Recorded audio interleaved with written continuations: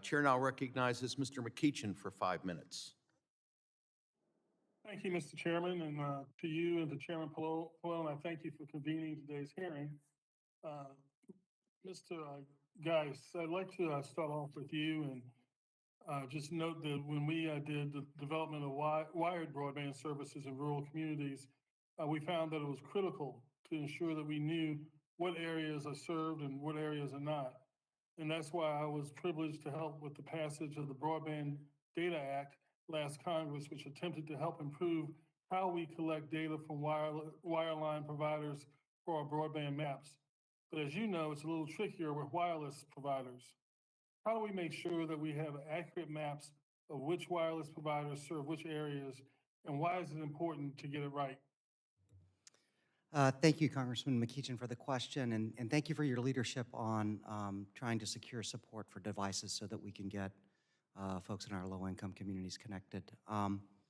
We'll continue that work. The mapping question is a really good question. When we talk about wireless mapping, it is different and more difficult than a wireline map.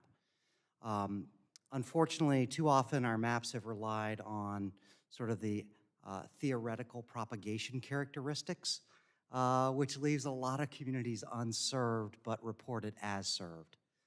As we look at the rollout of 5G and the small cell technology that technology relies on, it's going to be critical that we get that information right, because the opportunities to miss communities in our urban sectors as well as communities in our rural sector are just vastly increased.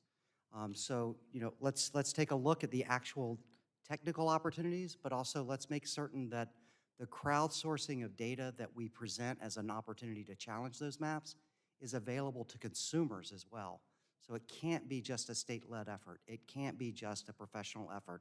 We need true crowdsourcing because the opportunity for these technologies to miss communities are pretty great.